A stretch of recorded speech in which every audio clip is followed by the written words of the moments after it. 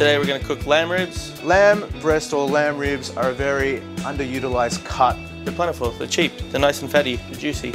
That's why we use them. It's more interesting than using something like a lamb chop or a lamb cutlet. When you slowly cook them in the smoker, it tends to render out a lot of that fat. Very good value. It's the true flavor of lamb in my opinion.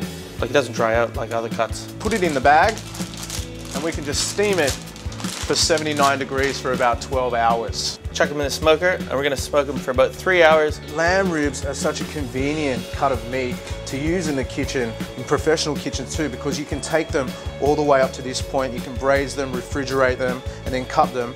And then just during service, all you need to do is deep fry them, maybe add some sauce and some spicy salt, and they're ready to go.